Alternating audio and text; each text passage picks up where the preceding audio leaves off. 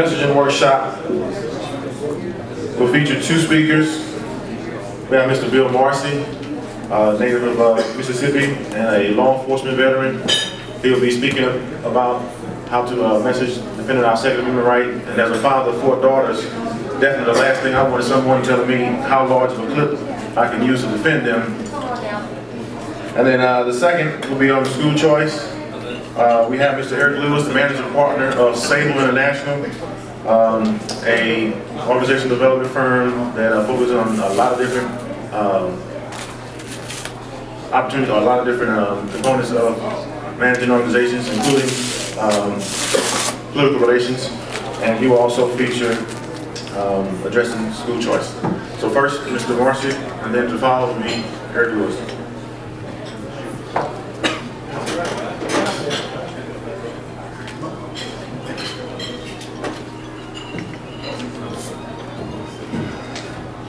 So how are we doing out there? Are you excited? Hey man, listen. This is about victory. This is about lining up, learning the plays, so when the whistle is blown, we know what to do. And we've had some great speakers earlier. Let me just introduce myself briefly. They only gave me a few minutes here. My name is Bill Marcy. I'm an American citizen. I'm a believer that the Lord Jesus Christ is my Savior, and I believe that here in America we are just blessed to be here. You know, we could have been born any place on the planet, and there's some places that is tough. But you know something? It doesn't get any better than being born in the United States. And if you don't believe it, you need to get on a plane and go some of the places I've gone, and you'll find out when you get back home you want to sit down and kiss that ground. Well, first of all, I want to thank the bishop for lining this up, and my good friends from all over the conservative world we've had here, Dr. Tim and Star Parker. We met in Washington and other places. But about me, which is probably the most important thing we're going to talk about. Bill Marcy is a guy that was born in the Democratic stronghold of the city of Chicago. Where I was born, there was no such thing as a Republican. I ended up having a variety of jobs. I started off as a chemist, decided that was a little too boring, went into law enforcement, spent 10 years in the high crime areas of Chicago, which we'll talk about in a few minutes, and eventually went into business and retired vice president of Westinghouse Electric Security Systems, and had responsibility for offices in about 40 states. I came into the political arena just recently. In '08, I'm sitting there, nice and retired, with a cold one in my hand. Me and Glenn Becker were talking on the radio, talking on TV. I'm talking to him through the TV, and my wife says, "Bill, you need to run for election." And there was an election coming up. There was a statewide, there was a congressional district, the 3rd congressional district, and I figured, well, nothing else to do, so I decided to jump into that. Found out that there are very few black conservatives in the state of Mississippi. But somewhere along the line, I was welcomed into the Republican Party, and ended up doing pretty well. Got to know the governor. Governor Haley at the time asked me would I consider moving into the 2nd district. I was running in the 3rd, and because there is a progressive, and when I use the word progressive, there's 3 or 4 words that go along with it: communist, socialist, liberal, progressive. What other ones you want to use? That's who had been in office for over 20 years. And the district that I was going to be running for was the Delta. And if any of you guys know anything about Mississippi's Delta is probably the poorest area in the nation. Even though we have the most valuable land and farmland in those cities of Indianola, Clarksdale, Greenwood, Greenville, up the road, you will find some of the poorest areas. And I felt that after God had blessed me with the life He gave me, I wanted to make sure our children had that same opportunity.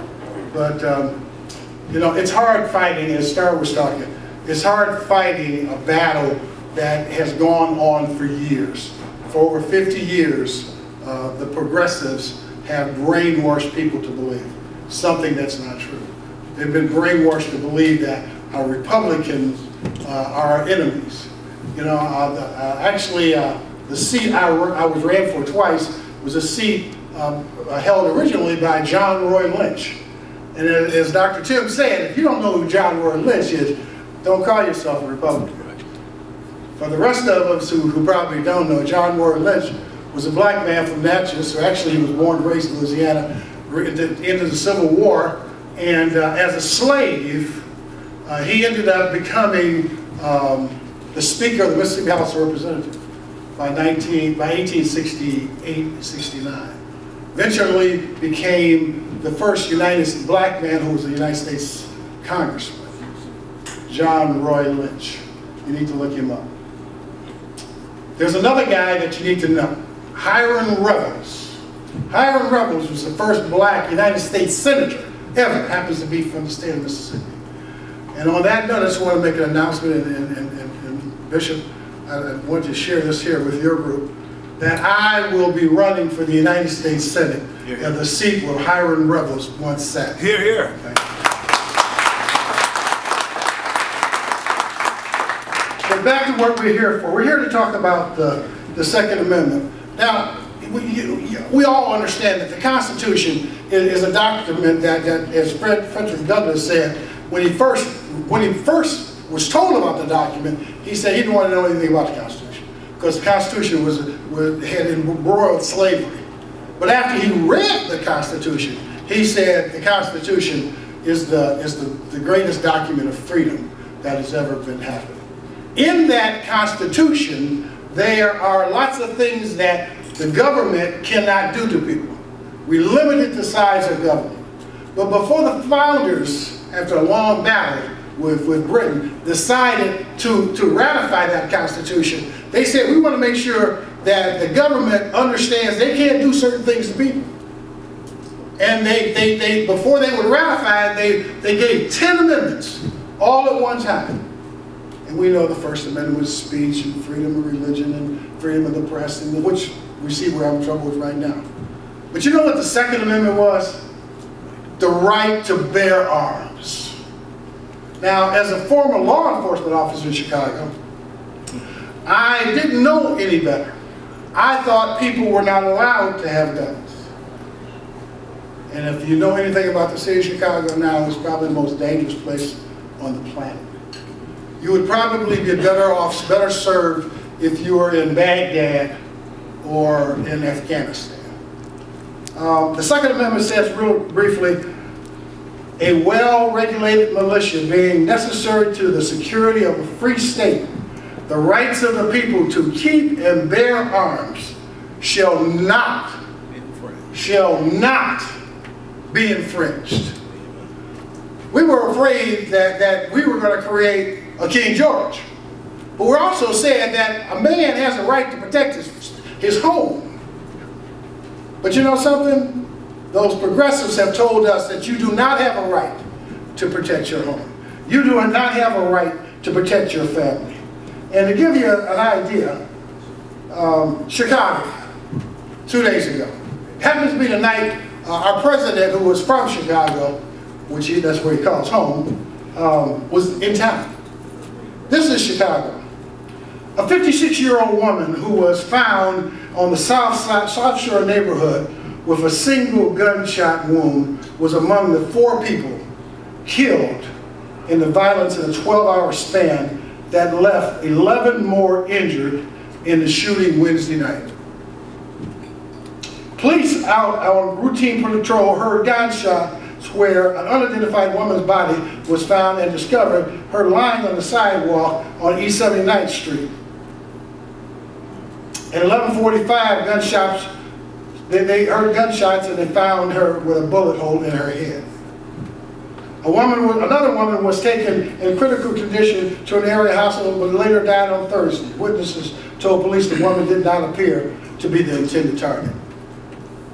The shootings got off The shootings got off to an early start when the first victim, killed around 1 p.m., that a 25-year-old man was shot in the neck and the side at 122nd and Halsted in the city of West Pullman neighborhood, was taken to an area hospital and pronounced dead, according to the Tribune.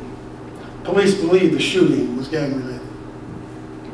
Roughly an hour later, 30 or 40-year-old Michael Kaiser was fatally shot in the Roseland by two men in the 100 block of 107th Street. The Tribune reported Kaiser was pronounced dead and about an hour after the preceding shooting. Just before 7 p.m., a 36-year-old man was fatally shot in the 7500 block of South Carpenter Street, where was apparently sitting in a lawn chair drinking a beer. The Sun-Times reported he believed that someone walked up to the man whose name was being held pending family notification, and they shot him twice in the head. 11 more people were injured in shootings on South Side the same day President Obama returned to his hometown to raise money for congressional Democrats. These neighborhoods I just talked about, every one of them was in an area that I policed. I know this area well. We have abused the Second Amendment so that people are unable to protect their homes.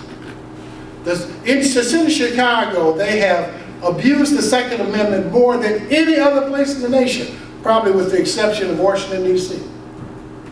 If you do not have the right to defend your family, what do you do?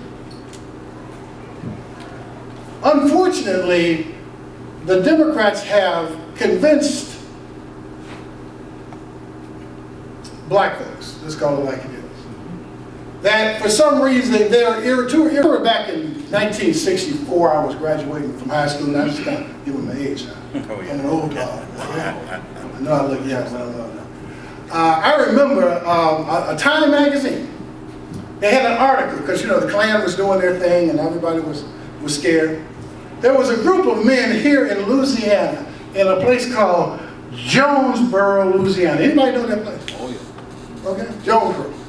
In Jonesboro, a group of African-American men led by Ernest, quote, Chilly Willie Thomas, and listen to this, Frederick Douglass Kilpatrick, formed the group known as the Deacons of Defense and Justice to protect members of CORE, Congress for Racial Equality, against the Ku Klux Klan. Most of the deacons were veterans of World War II and the Korean War.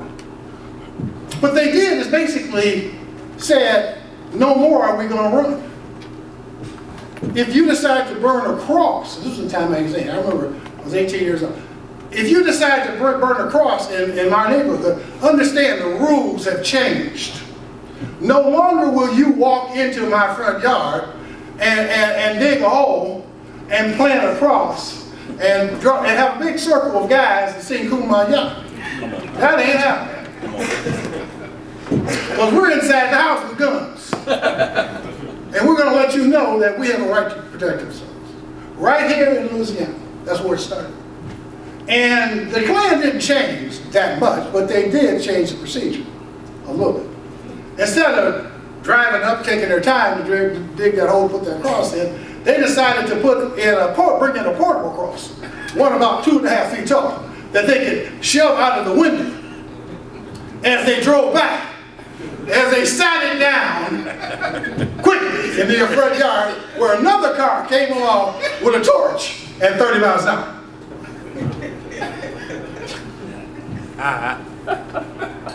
That's what guns are for. The Second Amendment is not about hunting and fishing and all the rest of that stuff. The Second Amendment is about protecting us from those inalienable rights that God has given us. So what we need to do is go back into the community. And I know Louisiana has good laws, like the state of Mississippi. We were talking to the senator over here, and we have the castle law. The castle law in Mississippi says if you're in your house and someone is invading your house, you don't have to wait till they get in. Drop them on the porch. No longer do you have to drag that body across the threshold.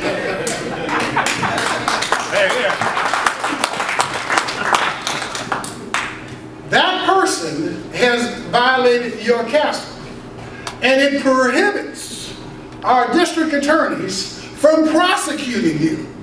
In other words, it doesn't say they will prosecute you after you spend $100,000 on defense. It prohibits the state's attorney or the district attorney from prosecuting you. Because we have inalienable rights to protect our families. But when you take away those rights, you take away a man's ability to stand up and be a man. Give you an example. In my hometown of Chicago, there was, when I was in law enforcement, I had two guys I was working with. We were working undercover, plain clothes, you know, whatever you want to call it. And these guys were kind of trying to set a record for arresting them, for locking up folks. And they would go out and, as a businessman, close his store on these same streets that I just read out. As he's walking out of the store with a little bag of money in his pocket and a gun in the other, they would call him over to the car and say, "Do you have your pistol with you?" And of course, he's being good, honest, law-abiding citizen. So, officer, of course I do. So, well, you know you're not supposed to. Get in the car. After 100 of these arrests, they finally marched on the station to talk to our commander to find out why you're doing this. And he had to explain to him, in the city of Chicago, you are not allowed to possess a gun. Not on the street, not in your house, not in your vehicle, not a long gun, not a short gun, not a squirt gun. You cannot have a gun. And because of that, the criminals have decided to vanquish the neighborhood to a point where people are afraid. Businesses left the town. And now all we have are drug dealers and drug pushers. And the gangs right now, this is a quote just out of the same article, there are 100,000 gang members in the city of Chicago alone. Now I can take this story to Los Angeles, to Newark, to San Francisco, to Atlanta, not too far from here to New Orleans, and I can tell you the same story over and over again. Our people are hurting, but God does not expect them to hurt without being able to defend yourself. So what we need to do is make sure when we are talking to folks in our communities that the Second Amendment is important to them because they're dying in the streets as we speak.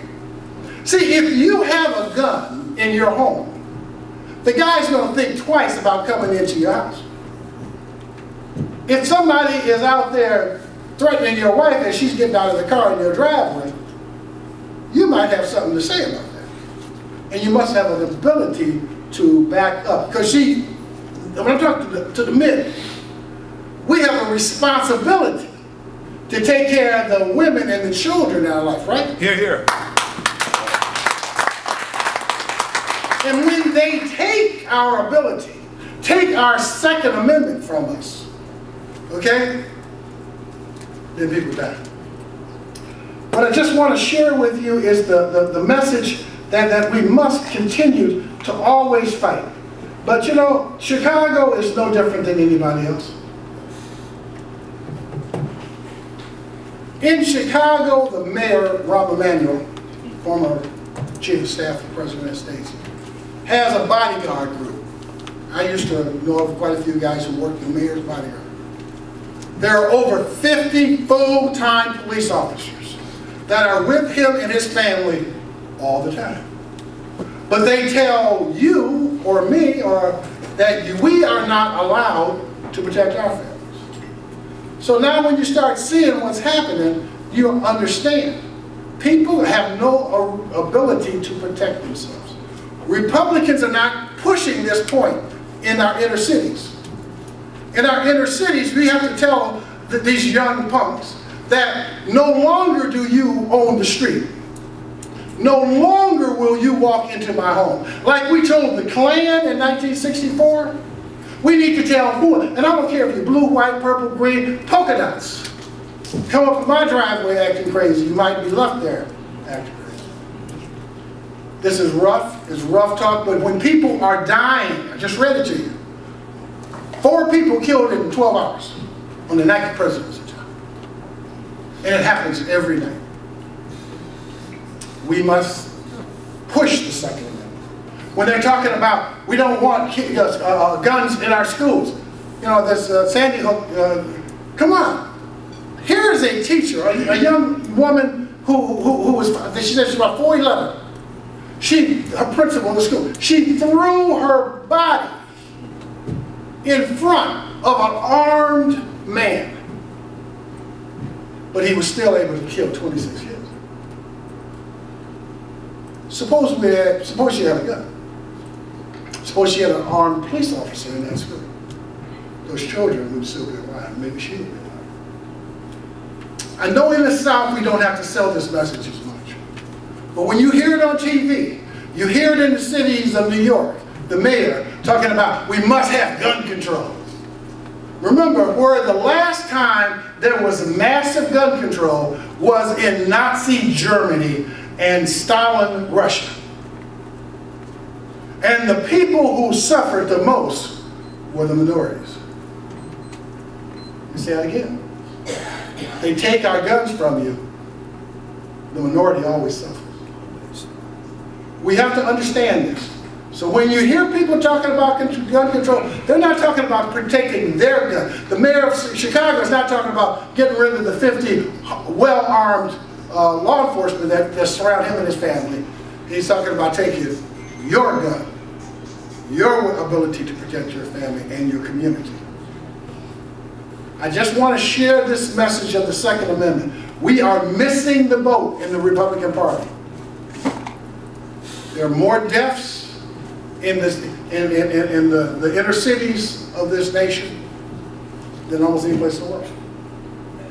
It is so bad in most of these cities, it's not newsworthy because it happens all the time. When I was in law enforcement, you know, we'd have all these shootings and stuff. And the rule is, unless you were killed in the downtown section of State and Madison, where the busiest 2 streets in the city, unless you got killed under the Marshall Field's clock at 12 o'clock noon, your name would not appear in the newspaper and definitely wouldn't be on TV. Your death was just accepted. No longer can we do this. No longer can we stand up. We are good, law-abiding citizens that have control of ourselves. We don't go out there and kill people willy-nilly. But we will protect our families. So I share this with you, and I share this message with you, and I want you guys to understand, I know where you are. I've run 3 races. Now, as my good friend Tim said, Dr. Tim said, you got to keep running. If you run one time and get whooped, lick that wound and get right back up. You know? Because the first time you run, nobody knows you. The second time, they say, he's back again. The third time, what do they say? You must be crazy. They know your name. My wife keeps telling me, she says, Bill, you know, remember I was retired. She says, Bill, you know, you are the most well-known black conservative in the state of Mississippi. I don't want to be the most well-known black conservative in the state of Mississippi. I want to be the most well-known conservative in the state of Mississippi. And God bless you.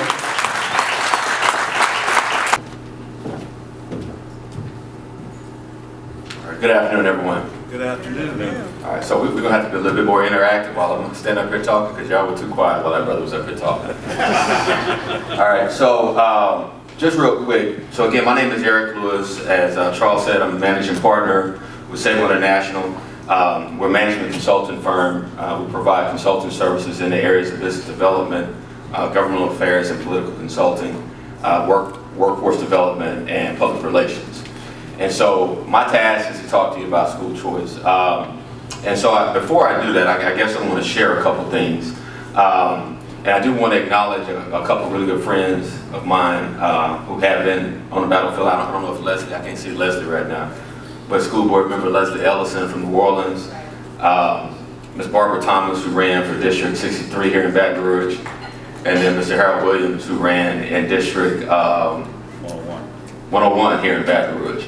And then Mr. Ralph Washington, who is holding up the banner out there with us in Central. So I want y'all to give them a round of applause. And so here's the deal. When we talk about school choice, that is essentially giving parents the right to choose the best educational and learning environment for their child. And so for the last couple of years, been involved in some of that work here in Louisiana. And so I just want to go share a couple stories with you real quick. I graduated from high school in 1991. I graduated from Glen Oaks High School, which I believe, and I'm sure Mr. Steve Atkins, one of my mentors, believes, is, one of the greatest high schools in this state. And so I tell people frequently, as much as I love Glen Oaks High School, I mean, even throughout college, I had a Panther on my wall. Love that school dearly. But today, I would not send my kids to that school. And so here's the reality. Last year, and it's ironic that we're having this meeting today because right now at the state capitol, there's a huge budget fight that's going on. And school choice is caught in the middle of that budget fight. And so this time last year, Governor Jindal launched out on this plan to create more options for children. And at the time, of the 700,000 public school students in Louisiana, 66% of our schools were labeled as failing schools. And what that means is that of those 66% of those schools, there was a large percentage of the kids in those schools that were not reading on level. Now, most of us in this room know that the majority of those schools that are labeled as failing schools are in what communities? Black. Come on, y'all got to be interactive. Black communities. Black communities. Black communities. Okay. And so those that are not in black communities are highly populated with what kind of children? White. Black children. If they're not in black communities and they're failing, they're highly populated. Those of you from Louisiana know that we don't have a whole lot of white kids going to public schools, especially in large urban districts like Baton Rouge, New Orleans, Lafayette, and Shreveport. And so that being said, what color are the elected officials that are representing the parents of these black kids? They're black. They black. They black. Don't be scared. They black. Now, if y'all don't start talking up, I'm going to ask the white people to leave the room. I'm going to ask the white people to leave the room. Okay. So here's the issue. We have a governor who obviously is not black, and he's not white. But he stepped out and he pushed this issue. And last year at the Capitol, the unions were crying because things weren't fair. And I felt sorry for him, because the governor had things in his control. I mean, the dude was moving. And we had 9 black legislators that voted one way or the other for some type of education reform. Only 9. All right? And so some of them understood, some of them, they found the Lord, but they also had a child who would be entering schools in these same communities pretty soon. And so they felt like their child deserved better. Some of them genuinely believed in school choice. Okay? But there was only 9. And I want to say we have about 27 black legislators in the legislature. At least 27, it may be more than that. All right, and so let's hear some of the arguments that we have from folks. And for those of you who know me, I'm going to call out names. Because some of y'all are represented by these folks. Some of y'all go to church with these folks. Some of y'all even ran against these folks. And black people voted for them instead of voting for you. All right? So let's just talk about the voucher program itself. I already talked about public schools in general, but let's talk about the voucher program. So we have, this past school year, 4,747, I believe, kids that were on the voucher program. We have nearly 8,000 kids that have been awarded vouchers for next school year. 90% of the kids that are on the voucher program are what color? Take a guess. Black. They're black.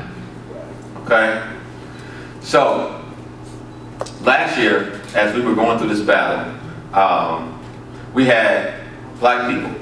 Some people work for the union had a black man work for the teachers union, made a comment that poor people don't have the aptitude to decide what's best for their kids. This was a black man that made this statement. So poor him, Governor General used some black parents and had lunch with them and blasted him. And then a black organization blasted him. But that was wrong, because we shouldn't have blasted this black man for saying that poor people, and the majority of them are black, don't have the aptitude to decide what's best for their kids. So then last year we also had a situation at that same luncheon where media was there, and it was covered by the Advocate, where a young lady said that her child attends a public school in Baton Rouge, and he has an IEP, and the school has never serviced him. Never serviced him.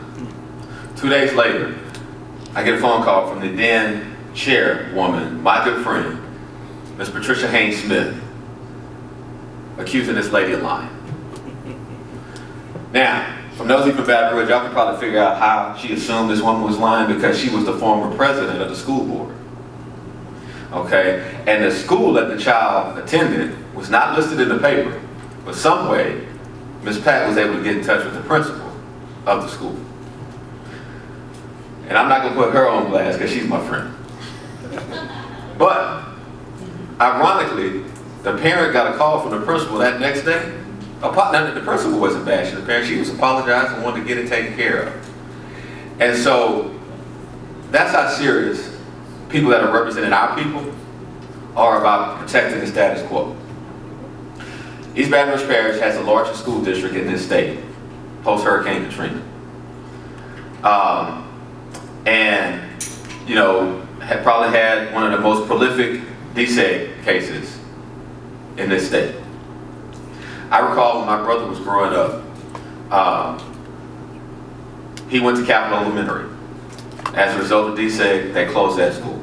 The elementary school he and I then went to when I was in kindergarten, that got closed as a result of DSEG. When we moved, because my parents were able for us to move, when we moved, the majority white school that we were going to, Sharon Hills Elementary, 2 years later, the district closed a school in Zion City, which is a neighborhood over. And we're busing back, you know, well, all the black kids had to come over there. All right?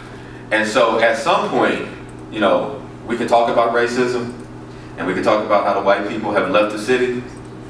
But how many of y'all understand that right now, black people are in complete control of the East Baton Rouge Parish School District? We have our third black superintendent, and even though we're a slight minority on the board, if you look at most of the administration, we're controlling the school district. But yet, the biggest proponent, or one of the biggest oppositions for school choice is this very same school district that's educating our kids. 85 to 90% of the kids in that school district are black. All right, so the unions are crying because we're taking their kids. These kids belong to the teachers union. There's a DSEG case in Tangipahoa Hope Parish where the federal judge, tried to block the voucher program because those kids being in the voucher program prevented Tangipahoa Hope Parish School District from building new schools. Anybody want to take a guess at how many kids left the school district in Tangipahoa Hope Parish to participate in the voucher program? Just take a guess. 50 kids were preventing them from building new schools, they claim. 50 kids. And so, I'm going to go back to the brother's comments about people dying on the streets. I had a young lady at my church who graduated and had a diploma that had the Louisiana seal on it. And I love this state. So for Black History Month, she was doing a report, and my son was doing a report. And at the time, my son was in the second grade. No, the third grade, I'm sorry, he was in the third grade. And this young lady who graduated is out of high school, could barely read her report. And my third grader did better than her on her report. And so it troubles me when we have black people defending a system that even if you want to go back to DSEG, that has not educated our kids. when we have people graduating, kids graduating out of the system and going to college and are flunking out of college because they're not prepared. And I see it every single day. They are not prepared. Now white folks, if y'all want to leave the room, that's fine. Because here's the other side of it. Some of us have become so affluent, you know, because we used to go to Momo House for Sunday dinner in Eden Park, in the bottom, Bird Station. But now we done moved to the south side of town, we done moved to Zachary, we done moved to Central like I have. And we got our cousins and kinfolks, maybe our brothers and sisters' kids, that's still in the same fight. Some of us can call the school board office and get our kids into those magnet programs or some of those other schools that other folks can't get into. And then we will sit and say that I paid for my child to go to private school. Why they can't pay for their child to go to private school? I was at the barbershop this morning, at Webb's Barbershop, that everybody used to go to back in the day. And I'm looking at black kids with U-high shirts on, Episcopal. That's like $18,000, is that right? All right, so, and when Steve and I were in school, you know, we had kids that should have been going to Glen Oaks, but some way, miraculously, they were able to go to Catholic High and Episcopal and all these other schools. And I know good and well their parents couldn't afford for them to go there. But they could run a ball or they could shoot a ball.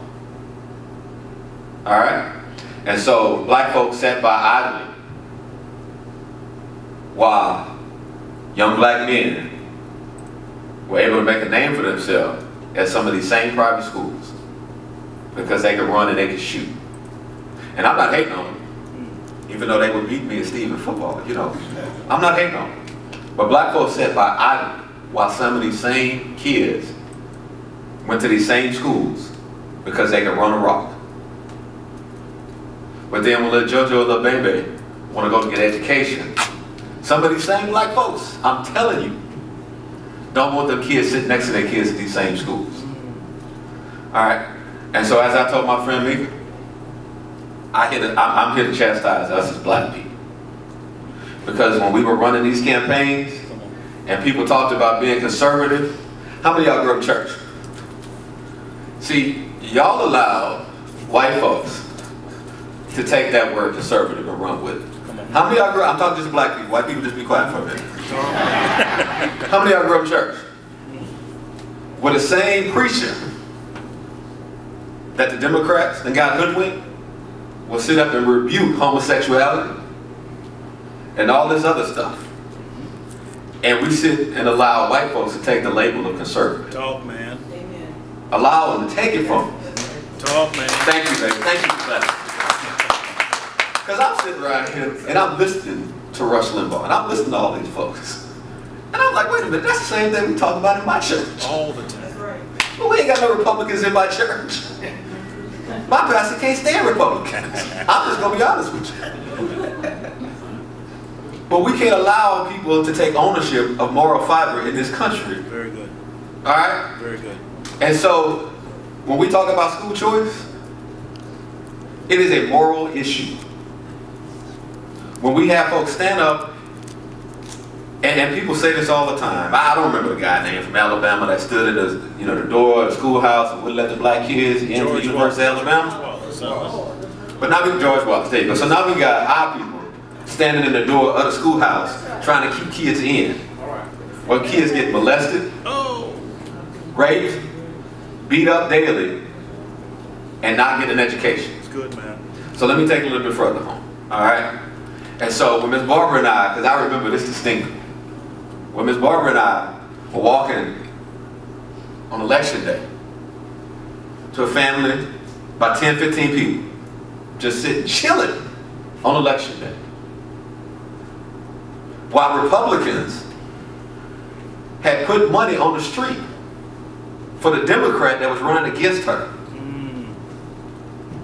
All right? Put money on the street for the Democrat that was running against her. Flyers, campaign, street workers. We go to this family to try to get them to come and get in the van and go vote. How many beer bottles were sitting there? Somebody turned the crowd upside down in the bottle. and said, I'm not going to vote. And one of the young ladies had been serviced by Miss Barbara's pro-life center. Had been serviced by, the child was sitting right there, who would not have been there if it wasn't for Miss Barbara. Okay? And so I bring that to you because in that same neighborhood, well, my university, Southern University is housed. Largest, I just had to tell the boys from Jackson State about it. Right there on the back of Southern University campus, where we were educating black minds. Ton of large black churches in that community. In that very same community, we got a failing school right down the street. And we got a public school district in that same community that shut down the school this school year. And next year, it's going to open that same school back up. And they only closed it to prevent the state from taking it over. They're going to open that same school back up because they need somewhere to house middle school students. And these are black people that are voting to play these games with our kids. 2 weeks, maybe a month prior to this, 2 schools in the same neighborhood. All right, and so these are the arguments that Harold and Ms. Barbara were using, you know, to help people understand school choice from a political standpoint. 2 schools, and this happens in multiple places around this city. One school's an F school, another school's a C school. Now the first thing I need to figure out is why kids from the same neighborhood are doing different at 2 schools right down the street from them. So what does the school district do to prevent the state from taking the school? They're going to bring kids from the C school to the F school to help bring the scores up. And what do the parents at the C school say? The same thing that parents at the elite private schools say. I don't want my kids being educated with them kids. And it's the same neighborhood. So here's the reality.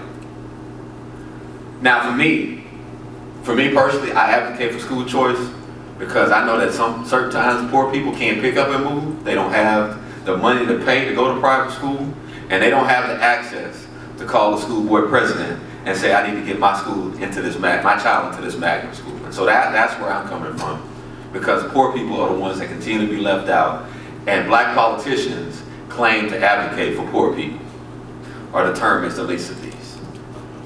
Okay? And so my challenge to you as black conservatives is we have to stop sitting idly by while our own people are killing our own kids. Bravo. Bravo. 2 weeks ago, go ahead. Go ahead. Bravo. 2 weeks ago, and I'll close with this, because this is probably my favorite one. 2 weeks ago, we held a rally at the state capitol. Had over 1,000 kids and parents rallying on behalf of school choice. Some of y'all may have been there. And again, 90% of the kids that were out there in the sea of kids looked just like me. No, they weren't ugly. They were black. Okay? 90% of them. Had a young black man who was nervous because he was going to be speaking with the governor. And so he got to speak to 1,000 kids in front of the governor. That was like the joy, that was like the biggest experience for him. All right, so these kids, they came from New Orleans, they came from Lafayette, they came from Baton Rouge to remind legislators that they promised to give them access to a better education. Great event. News coverage all across the state. The next day, Senator Yvonne Dorsey. How many out here from Baton Rouge? I don't know, because I'm going to defend you So, you know, Senator Dorsey's tagline in her commercials, y'all know me. I'm your girl Yvonne from Easy Town. Okay, so she grew up poor. Senator Yvonne Dorsey got on the floor of the Senate and chastised us because last year we criticized teachers for taking the day off to come protest education reform. Now mind you, I'm sorry, it's a couple days before standardized testing. My bad. So she found it hypocritical that those same people would bring kids to the state capitol to lobby for things, and they didn't even know what they were lobbying for. Again, our kids are too stupid to know what they need. They're too stupid to understand that the school they're in works for them. and that they utilize these kids like cattle. Okay? And so, here's my concern. I know, and everybody in this room that's from Baton Rouge knows, that black people have a great deal of respect for Senator Yvonne Dorsey. Black people have a great deal of respect. I'm going to give a shout out to the New Orleans people. Black people have a great deal of respect for Senator Karen Carter Peterson. They have a tremendous amount of respect for Representative Patricia Haynes Smith. And I'm there with them. But when we have things that impact black people, and we have black people fighting it, then we need black people standing up. Because I'll tell everybody, as I've said before, I never said Bobby Jindal was my friend. But what I don't need is Bobby Jindal coming to the defense of black people when we got black people standing around being quiet. Hear, hear. So my charge to you today is to come out of the closet. Probably shouldn't have used that one. Not that one.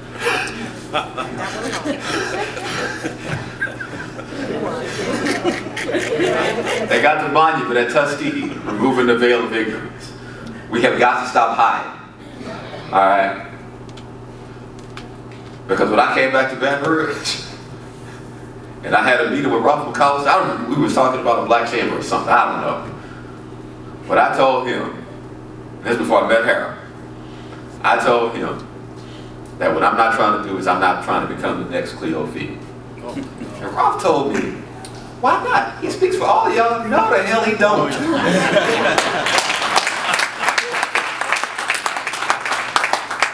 Okay, so that's what I need Harold and Barbara and Leslie and Ralph to make sure everybody in Baton Rouge and Louisiana understand. One black person and 10 black people don't speak for every black person. That's right.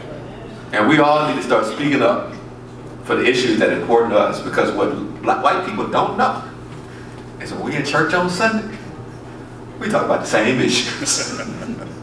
All right? So y'all need to come on out the closet and stop letting people kill our people. Thank you.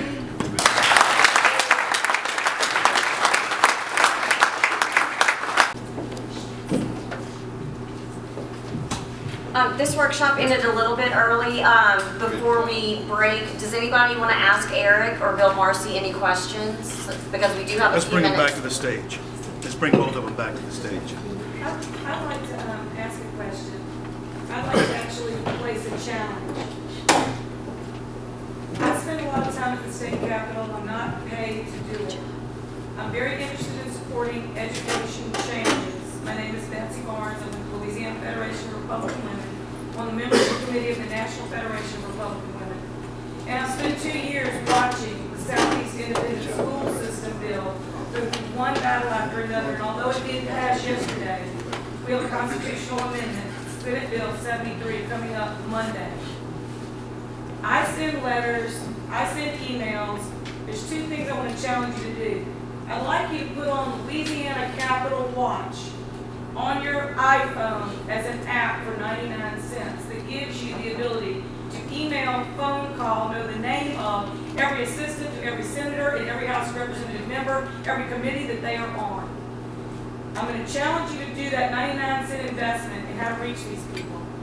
I can send them things all day long, but it doesn't mean the same coming from me as it does coming from you. And if every person that agrees with what Eric has just said would please contact, especially the Democratic caucus, the Black Democratic caucus, and ask them to please support just what Eric is saying. They will only listen to me so much, but coming from you, it would mean so much more, because the people that he spoke about are the people I've watched for 2 years fight against any opportunity to improve education in the 54th ranked district of our state that is the richest one. So I would just challenge you and ask you to please make a personal one-line email or a plea to each one, especially the Democrats, to please, please, please help us pass Senate Bill 73 for this constitutional amendment to give the people a vote on a separate additional breakaway school system. Because an F is an F. We're failing now. What's the worst we can do? Fail? We're there. So please help us with our school system. Thank you so much. So let me add to that real quick, and I neglected, which I should have done. There's also, because I alluded to the fight that's going on, and so even like for the voucher program right now, because of the lawsuit that came down, schools haven't gotten paid the last quarter for this school year, and then obviously we have to push to find additional funding for next school year. So right now, that additional funding has been placed in the state budget, and it's going to be debated on the Senate floor on Saturday. And I can promise you some of those senators that I named are going to be fighting to take that money out. And so as she said, we also need you to call legislators and implore them to support continued funding for the state scholarship program. One of the things that I observed is that I mentioned Senator Dorsey, and so, you know, we don't engage our legislators until it's time for them to come to church and ask for our vote. We don't engage them until it's that time.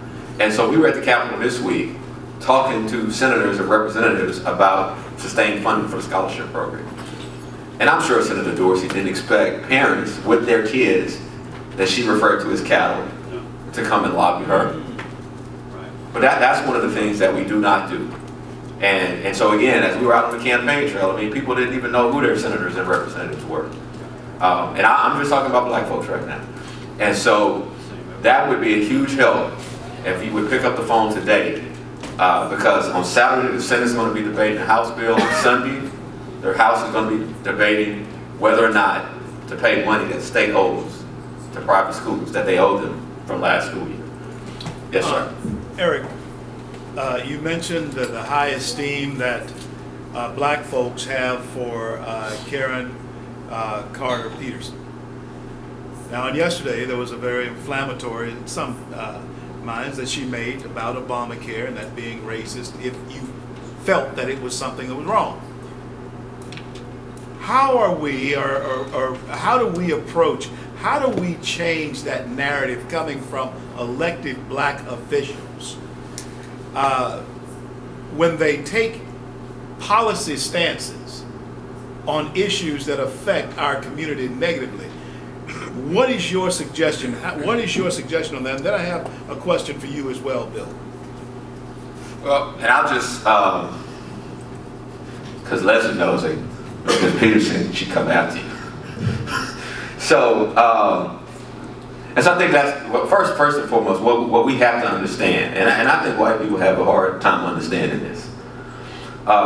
Senator Peterson is a very, very, very smart individual. Oh yeah, no doubt. You know, so we can talk about, you know, different folks, but Senator Peterson is a very smart individual, no doubt, first and foremost. So that just, regardless of what color she is. All right. Now, beyond that, if we look at our elected representatives, you know, more broadly within the black community, what people have to remember and understand, Joe Delpit, was it Mr. Morreale, and Dick Turner, who just passed away, were some of the first black legislators in this state. And if you go to that state capitol and you look at on the wall, I mean, it looks like we are coming from a third world country, because you don't see black folks until you get to the 70s and 80s. And so there is a close connection between black people and their elected officials, because they are their heroes. And that's just how things roll in Louisiana. They are the heroes, okay? And so where we're at now, you know, because I'm not one that believes that, you know, we're in a post-racial society. So I just want to be clear about that. But where we are now, that's where a lot of the control is, okay? And so when we're running against these folks, and we're going into communities like I was sharing with you with Ms. Barber, you know, we had an issue at the poll where this dude was like, this older man was like, I ain't voting for no Republican. I ain't voting for no Republican. And he was about to vote for Ms. Barber. And so the lady pointed out, well, she has an R by her name. I can't vote for no Republican. Well, I said, sir, do you notice that for governor and lieutenant governor and secretary of state, you only have an R? Well, then I just not gonna vote for them. And so what the issue that we have is that people are so accustomed to one side of the aisle because of the way history has unfolded in this state, and I'm just going to talk about my state, that a lot of people don't even understand the issues. So you can't get past the label next to your name to actually get to the issues. And so my thing is that as you're campaigning, and that's what Harold and Ms. Barbara, we worked on. What we have to be able to do is reach people where they are. So every black person is not broke, poor, and disgusted. They got jobs. That's right. So what's the issue? Here's the issue. So here's the issue. If I get a paycheck today, and my taxes are 15%, and the government's trying to create a program that's going to increase my taxes by 25%, black people understand that. And so we got to stop using political language when talking to people and really reach people exactly where they are. That's why school choice was so big amongst black voters, because they have kids that are dying in these schools. The Medicaid issue, the issue is that, and again, for so long, there have been so many charity hospitals in this state. Some of us probably was born in one of them. And so you have to reach people where they are, understand the connection they have with some of these things that are going on. And when you use derogatory statements to folks that were born in Charity Hospital in New Orleans, that they take that as you're talking about them. And so I just feel like we have to really kind of understand where the electorate are, and convert our language into language that is more palatable to them. And Bill, thank you so much, Eric. Bill, Eric brought up an issue about, we do look at certain, I worked on the Alphonse Jackson campaign when I was growing up, Alphonse being elected from North Louisiana, Shreveport, my home. Heroes fail us sometimes. Absolutely. But our affinity to our skin color continues to drive us toward policies like we actually embrace people who are talking about taking away guns. Oh, absolutely. Bill, talk to us about how do we bring some common sense as the deacons of defense had to bring to their community. How do we bring some common sense to this conversation? Because the emotional conversation about skin color is clouding our judgment. How do we do this? Well, on that very subject, there's no difference between Mississippi, Alabama, and Louisiana. It's the same deal. Here's the problem we have with parties. One party takes you for granted, and the other party ignores you. Now, that applies to black folks and white folks. The Democratic Party takes black folks for granted. They say, who else are you going to vote for? You going to vote for that Republican? So I don't have to do anything for you or your children or protect your lives because I'm the D on the ticket. So you're stuck with me. The Republicans, on the other hand, say, why should I waste my time in your area, your community, when I know you're not going to vote for me? I would rather take my money and spend it somewhere where I have a chance of earning some votes. So loyalty to a party is not always good. Sometimes you say, and this is where black folks are more loyal to the Democratic Party than the Democratic Party are to the Amen. Amen to that.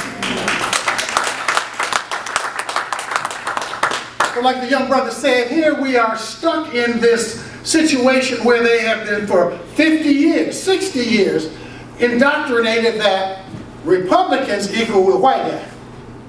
And the Democrat is a black guy, even though it's a white guy. Even though it's a white guy, say it again. Say it again. Even though it's a white guy. We have to understand, we have to start talking to folks about this. See, I would rather have, I was more loyal to them than they were to me. I'm going to tell you that again. I was more loyal to them. And what happens is it gives you a kick in the backside, Bishop.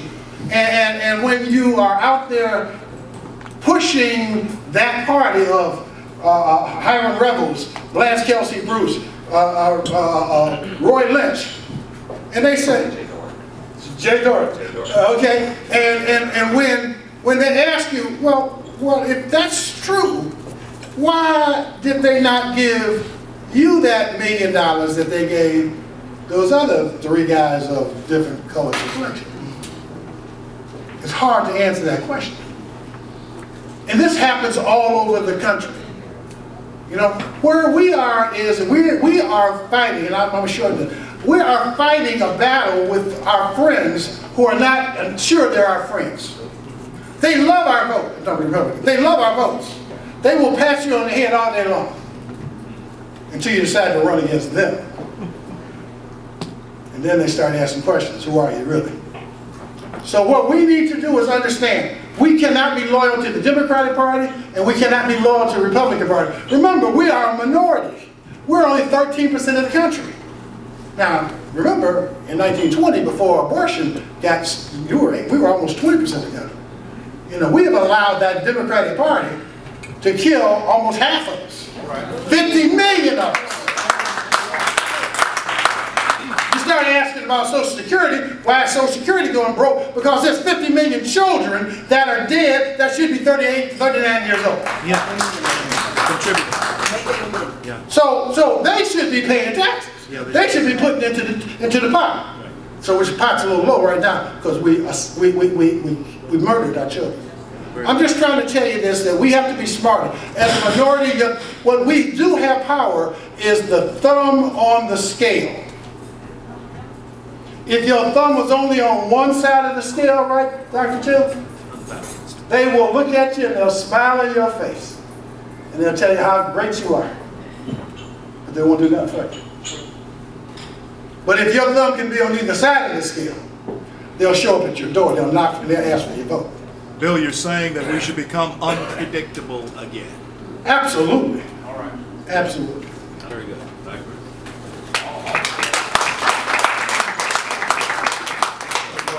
Any other questions? I have a question for Mr. Lewis.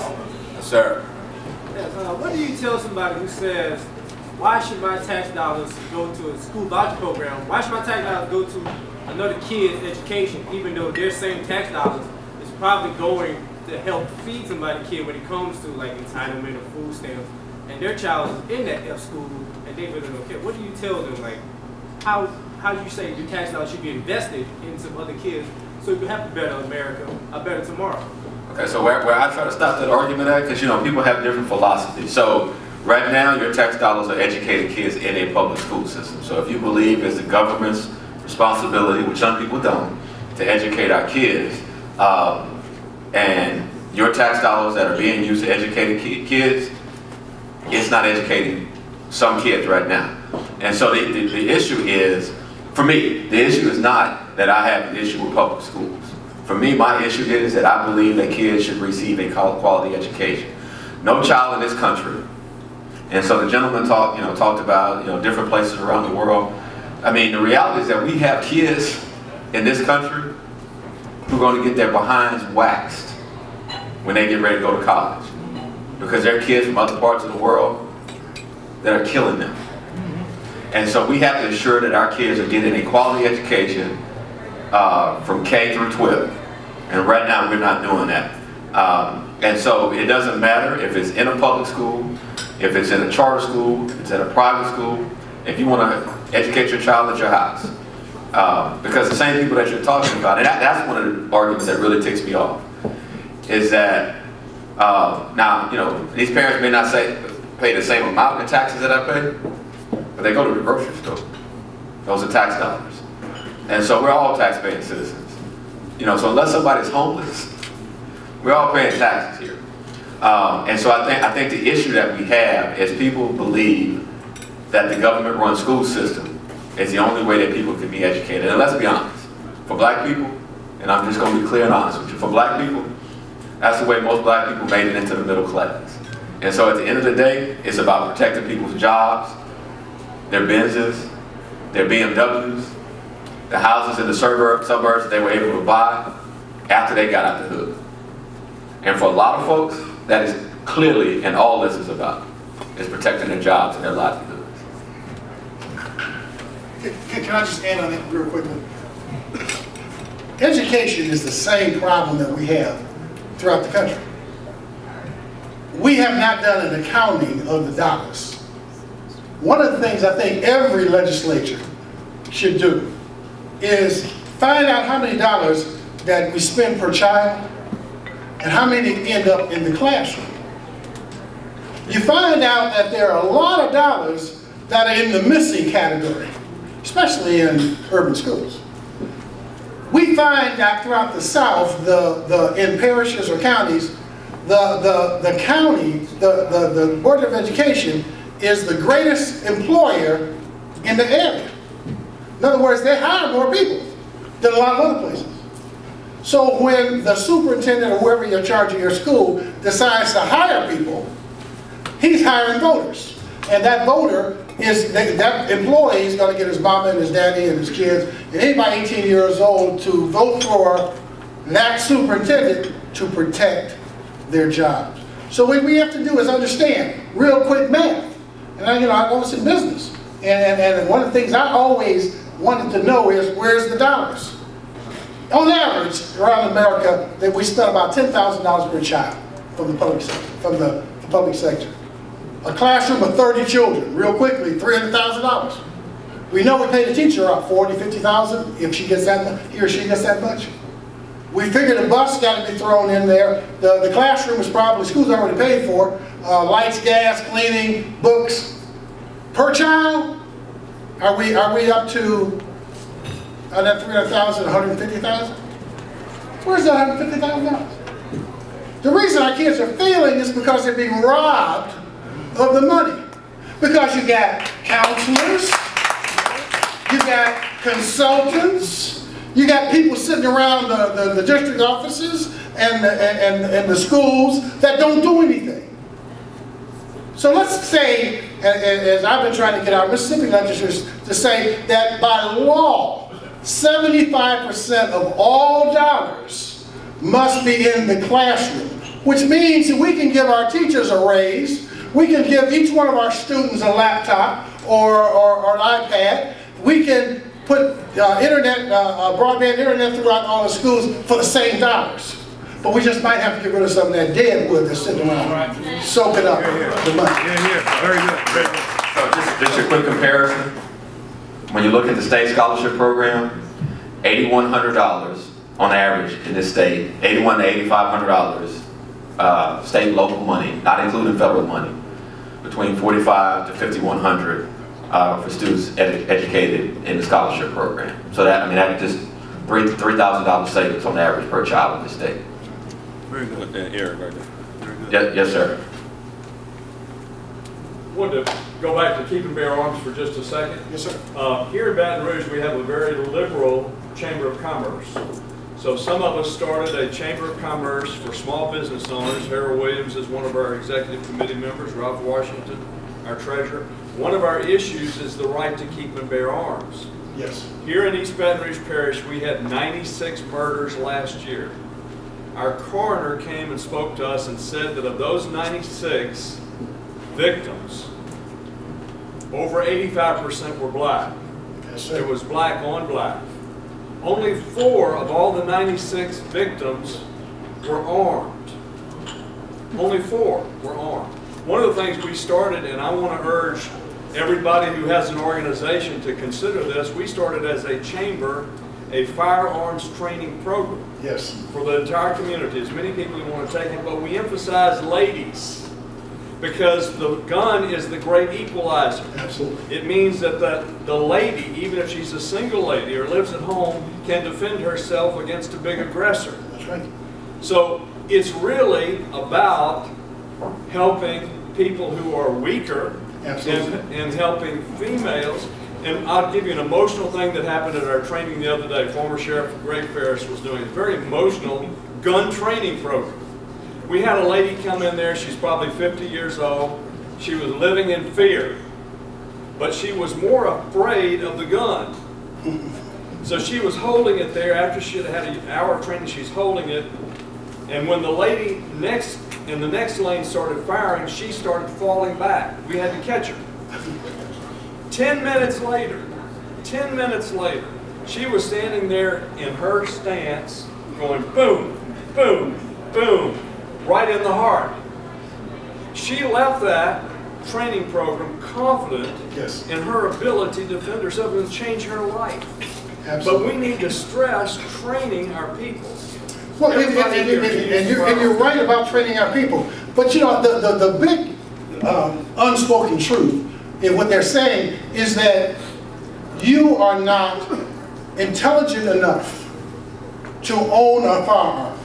Like you're not intelligent enough to make a decision on which school you should send your kids to, the F or the A. Okay? You're not intelligent enough to possess a firearm and control it properly. I don't believe that. I know that the safest place in the world, when I was a police officer, we used to have a little watering hole where we'd go get a cold drink every once in a while. And the safest place in our district was that place where all the police officers were sitting around having a cocktail. Absolutely. Because nobody was dumb enough to come in there talking about, I'm sicking up the place. That's right. Firearms and schools, they're talking down to us. But I just want to let you guys know, this is not something someone can take from you. Our Constitution guarantees it. And when people say you're not smart enough to own a firearm, children where to go to, that is enough reason to vote that person out. I don't care if they're red, white, blue, or purple.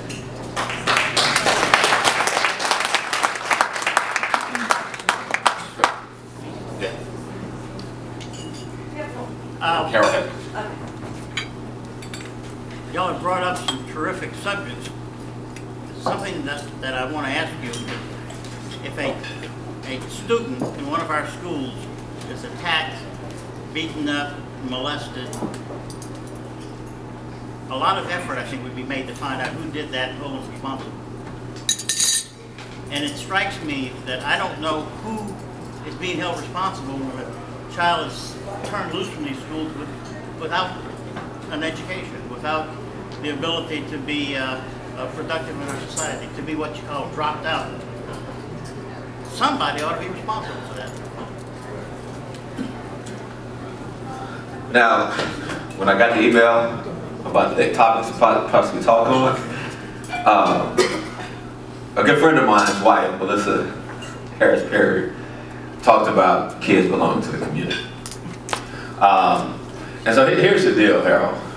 Because there was a situation in an independent school district here in Baker, I think last year, where 2 weeks in a row, and I don't know if the teachers just, they lost it, they were burnt out, but they basically accosted kids in the city of Baker. And this was like during the campaign. And so I think as citizens, whether anybody here is planning on running for office or not, that's a public school system where those kids were accosted by adults. And so when I talk about kids graduating out of our public school system, not able to read and compute on grade level, not prepared to go into college, I don't even want to get into this argument of, everybody's not meant to go to college, but you come out of high school and you can't read, then we have failed you. And so I think as citizens, we all should be up in arms about it. Absolutely. We should be outraged. So whether you live in East Baton Rouge Parish, you live in the city of Baker, you live in the city of Central, you live in Shreveport, kids walking across the stage with a diploma on it that has the name of one of your schools on it should tick you off. And so we as citizens should be holding folks accountable. Fire superintendents, fire school board members, fire elected officials. Because at the end of the day, this cycle is getting ridiculous and it's getting out of hand. And so the biggest part of the problem is we got kids coming out of systems that aren't prepared to be productive citizens, and that's why this brother wants to shoot them. At the end of the day, that's what we have going on. When you got sixth graders, but when you got kids that are sixth graders walking the streets every day, because there's a classroom that doesn't keep their interest, everybody in this room should be pissed off. It's not a matter that I don't have kids, because I got a dry cleaners, I got a business that these same kids are going to stick up at night. And so when you're watching the news and you're seeing these clowns on the news and some of the ridiculous things that they're coming up with, we all should be outraged by it. Hear, hear. Thank you. I understand the brother's humor here. I am not advocating us shooting our kids. I do, and I have to take some umbrage about it takes a village to raise a child. It takes a mama and a daddy to raise a child. What kept this knucklehead out of trouble wasn't the law or the police, it was mama and daddy. Yes, sir. When we were on the verge of doing something wrong, I told my friends, now when we get arrested, I want you to understand, I ain't giving my name or phone number. And don't you give my name or phone number. I'm going to stay there because trouble begins when daddy shows up. Because he tells me about how he raised me better than that. And that's how it starts when we end up. We as a community have to understand that it's not somebody else's problem. It's our problem. Right. It's our problem. If you have a child, supervise that child.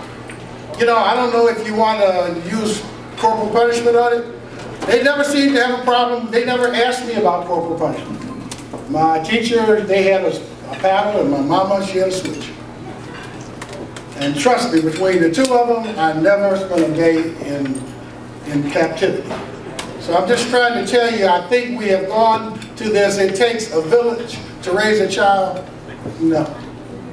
Take care of your children, and your children will behave. If your children end up in jail, you did something wrong.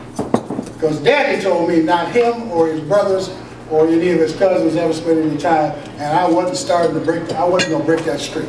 Because he would rather, as he said, I'll check you into this world and I'll check you out. Do you understand me, boy? I said, yes, sir. Very good.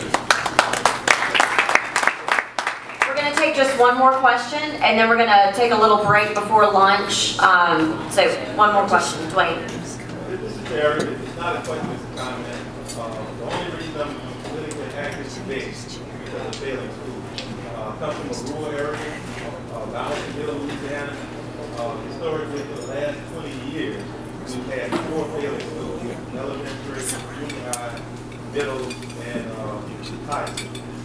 I got involved because I couldn't stand to see anymore the failure of our children to circulate to society. Miraculously, after 20 years, Governor Jindal passed the voucher program, which would allow these kids to move from failing schools to go to private schools to get better education. After 20 years and 9 months, our high school, Allenville High School, goes from an F school to a B+ school.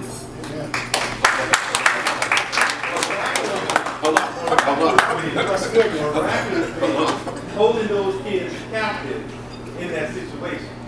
Our African-American parents jumped up and down, and they now were in one of the better schools in the state of Louisiana. Doing my research, doing my homework, talking to teachers, school board members, school personnel, most of them came up to me, called me on the phone, with despair, saying that these numbers may not be correct. They might have come from somewhere other than the performance of the kids. But what disturbs me even more, I sympathize with you because my school board has pledged to work with East Baton Rouge to see can they do the same thing for you guys. So I asked y'all, because I knew where he was going with that, to kind of hold off on applauding it. And so he brings a valid point. So, and I don't know if what happened in that situation is the same thing that I described and what EBR is doing with some schools. And this goes back to my point of why we all should be outraged. I do agree that everybody is responsible for raising their own kids. But what I also understand is what he just talked about. You said 20 years, right? 20 years. So we failed 2-3 generations of kids. And so I can't go and have a conversation with little Nene, who has never had any support. And we have failed her. I don't, whether it's her parents, whether it's government, whoever, Nene is checked out. And so Nene's kids are a problem. And so one of the things that disturbs me is that what we have going on in this state right now, and I'm sure it's happening in other parts of the country, now we have this local, because it used to be, you know, state versus federal, now we have this local versus state fight that's going on.